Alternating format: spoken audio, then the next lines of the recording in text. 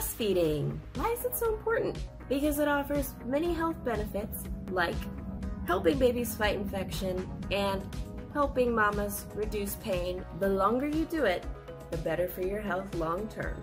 Breastfeeding is a shared responsibility, and of course, there will always be the mother as an individual. However, there are other levels of support. Interpersonal, family, friends, partner. Negotiate a fair split between tasks. Organizational, health clinics, health plans. Health clinics should make breastfeeding a part of standard care. Community, employers, and the media. Employers should support their breastfeeding employees by providing space that is not a bathroom, adequate break times, and storage for them to put their breast milk in afterwards. Lastly, policy. Clinical program policies, federal and state laws, and national breastfeeding goals. How will you support breastfeeding?